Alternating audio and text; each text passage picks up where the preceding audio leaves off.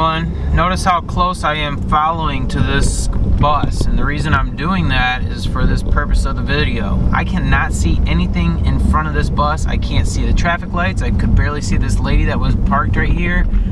I can't see really anything. I'm driving blind, more or less, and I'm trusting that this bus is going to lead me to the so-called promised land. So that's just not smart. So what I'm going to do is I'm going to drop back. Now obviously they're picking up pedestrian right now, and so right now I'm obviously safe because I'm at a complete stop.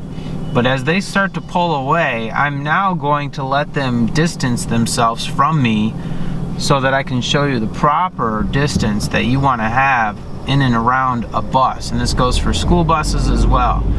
Now, as I've let them go away, I can now see a lot more ahead of me. I can actually see the traffic light and make my own decisions on that, as well as other vehicles in and around us.